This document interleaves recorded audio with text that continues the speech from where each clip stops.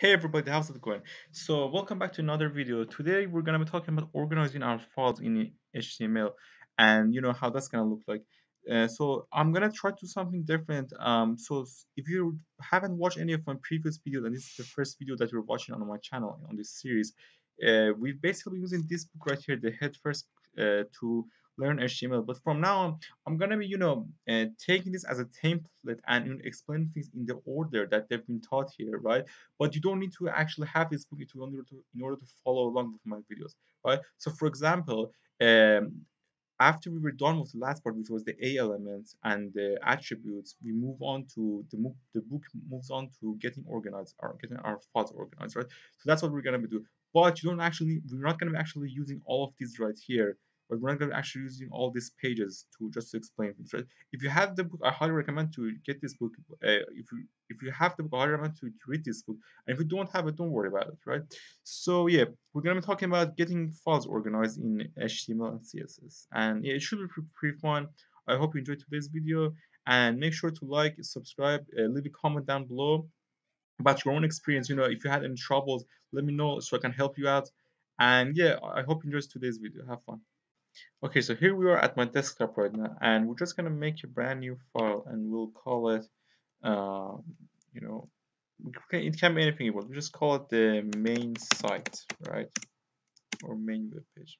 And then we just make a new HTML file and we'll call it index, because why not?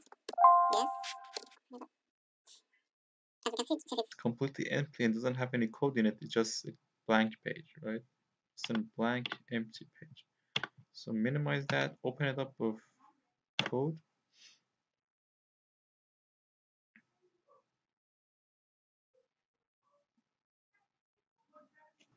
So here we're just gonna, write some basic stuff like hello world.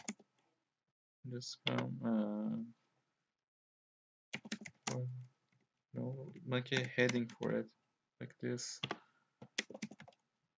Welcome to my website, right? Something like that. And now here's what we're gonna do. Let's say we have a certain part of the website, right? For example, this is the main page of the website, and then we want to have a link to another part. So, for example, you want to have it where you know if you click on a link, the link takes you to another page. Like let's say we can use the A element right here and uh, click on this link, right? So let's say if you click on this link, it's gonna take you somewhere. Now here's the href attribute that we're gonna use to tell it where it's gonna take it to. So let's do this. Let's make another file. Let's not make another text and then go.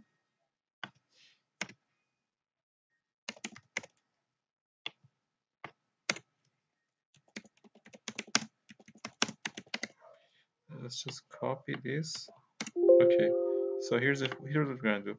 We're just gonna copy and paste this. So here's a name for it for our second web page. And yeah, we're just gonna save this right here. So now if we go back and refresh our web page using Control R for refreshing it, it's like, oh, I spelled that wrong. Hold on, let me change that. Yeah, welcome to my website. There we go. So do Control R to refresh, and here we are. Welcome to my website, and if you click on this link, it's gonna take you to our second web page. But here's the thing: there's nothing in our second web page. So let's put some stuff in there. For example, let's open that up with code as well. Let's just go, um, HTML head body, and here we are. We're just gonna write anything. We can have a title like second web page. Save this. Then add something like thank you, like a paragraph, I guess, that says thank you click for clicking on the link. And we're gonna save this and we're gonna go back to our web page, refresh it again, and see what happened. right? So it's like here, thank you for clicking on the link. So now here's the thing. Let's say we don't want it to be like this. You know, for example, this is our main web page, and we want to have our main web page in the when right, for example, when you enter the file, this we want to see this first, right? The our main web page. But you know, let's say we have other let's say we have other sub pages for our website. I mean, this is the main page. We have a bunch of other parts for our website. Okay, so I've made our files, and now we're going to use them to make our web page. I've changed the name for the main page from index to main page, and now we're going to open it up. And here's what we want to do. We want to organize these files right here so that they don't look like this. You know, for example, this looks a bit like weird. Everything just kind of here, in the main side. So here's what we're gonna do. We're gonna make a new folder. Call it uh, sub pages or sub web pages, right? And we're gonna move our second and third web page over there, right? So once we've done that, we have our image right here. We don't want to have our image right next to our, normal HTML files. So we're gonna make a new folder for that as well. We'll call it images. In this case, it's just one, but we can have as many as we want. Just cut that and put it in there. So here we go. Now we're gonna go back to code. And here's something I want to try. Let's just try to run our web page again.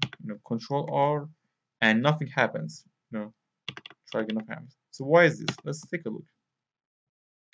The web page that we're pointing to using our href, right? We're telling our href where the link is supposed to go to. And if you click on this link, where it's supposed to go to. But here's the problem: it can't even run the web page because this doesn't even exist. This isn't something that the href can find. So here's what we can do to fix that.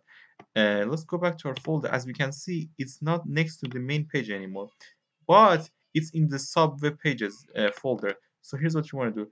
You want to take this, take the name for it. We paste our folder's name right here, and then just put a slash right in front of it, and it goes like this. Second web page, and we can even choose, which we want to point to. We want to point to the second web page for this one, right? But we could even choose the third one right here and just change it. Of course, we have to. Yeah, because let's just go back to normal for that one, right? But we can just make another link for our third web page like this, and then go subfolders slash third web page like this, and click on me for the third click. Oh, so, hold on, let's change that. Click to go to the third page. And let's just save that. And in this time, it should work correctly. Okay, hold on, something's wrong.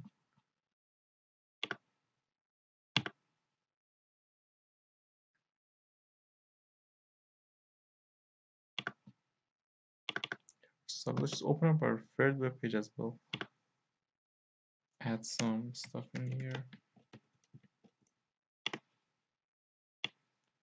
Hello world. And clicking. Now let's save this. Let's have our other web page open as well with code. Yeah, let's just save that as well. Let's just put this in a paragraph. Hold on.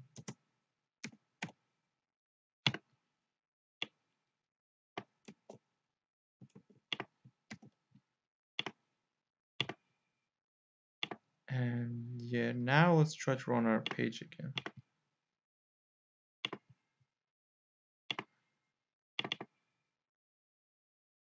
See, it's working right. Welcome to my website. Click on the link, and of course, we should have put a BR in front of them so that they would be, in different paragraphs. But anyways, if you click on this, it's gonna take you to the second page right here, and if you click on it, it's gonna take you to the third page. Thank you for clicking. So yeah, that was it. Now, let's say we want to do the exact opposite. Let's say we want to link out of something. We want to we have our page in a folder and we want to link to something else. So for example, let's say that we want to use our third folder to link to our image. So here's what we're gonna do, right? We're gonna move on to our third folder, And we're gonna, okay, let's fix this part. Yeah, okay, now it's better. We want to have image, and then for the alt it can be nature. Why not? For the source. So here's what we want to do. And this works for both href and source. We have our sub pages. If you go, this is our third web page, right? We want to link to our image, so we have to go back a folder and then go to the images and then choose nature, right? So here's how we're gonna do that.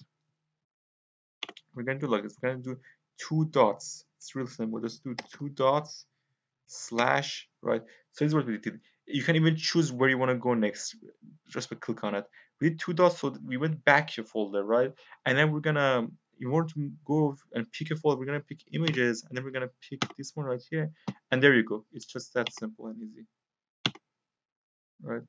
So uh, this is you can, this way you can have access to the images in our third web page. Now let's go ahead and reload that. And I believe this one was the third web page. Yeah, here we are. Thank you for clicking, and this is the nature pick. Of course, you want to style it to make it a little bit smaller so it's visible, fully visible when you click on it. But yeah, here we go. That's it. It's just that simple. Now here's what I want to show you. So look at this right here. You can pause the video if you want to. This shows you a folder that's right here, and you want to use this structure. Look at this structure, and then it asks you question. For example, if you want to go from the top 100 HTML page to the genres HTML page, how do you do that, right? So for example, in this one, you go to the genres folder and then you pick the genres HTML page. Let's go back and see that actually. Top 100, you go to the genres web folder and then you go to the genres web page, right? So you can do this yourself. There's, for example, I'll help you with the next one. Top 100 HTML, and then you want to go to the logo GIF. Let's find the logo GIF first of all. Okay, it's right here. So you want to go to the images folder, and then you want to pick the logo GIF. So it should be images/logo.gif, something like that. So you've made it to the end of the video. First of all, I want to thank you so much for watching until the very end, and I want to ask you to subscribe, hit the like button, leave a comment down below, and turn notification for whenever I'm uploading my videos. Lastly, again, thank you so much for watching till the very end. I hope you enjoyed the video. I hope you had a good time, and I will see you next time.